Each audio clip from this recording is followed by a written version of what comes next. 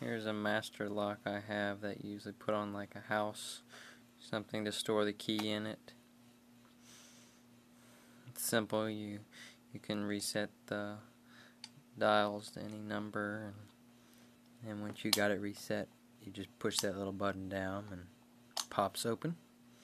You can have the key in there and it hangs on the doorknob. There's a little reset, and you can reset it to whatever code you want so nobody hacks in, and that just releases it, and you pull up. You can take it off the door. It's a good place to store like your keys on like a rental house or something. Big master lock that I have. I just set it to 0000 just so I can remember it.